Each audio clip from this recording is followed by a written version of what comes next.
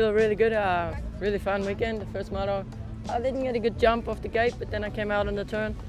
Won the moto pretty easily. Little mistake at the end there with the lapper, but eventually went on to win comfortable. I'm very happy.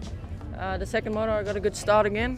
I was leading for a few laps, and then Bruman came by. He was riding very well, and then I think he got arm pump or was slowing down a bit. So I got around him. I had a few places where I was a little quicker, and eventually won the moto quite nicely. Yeah, really happy. I didn't expect it because in Lommel last weekend I had a little injury on my leg, so I didn't know how it was going to go this weekend.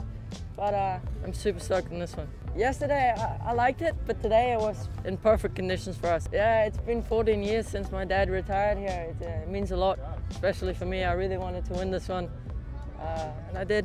So we'll get on to the next one.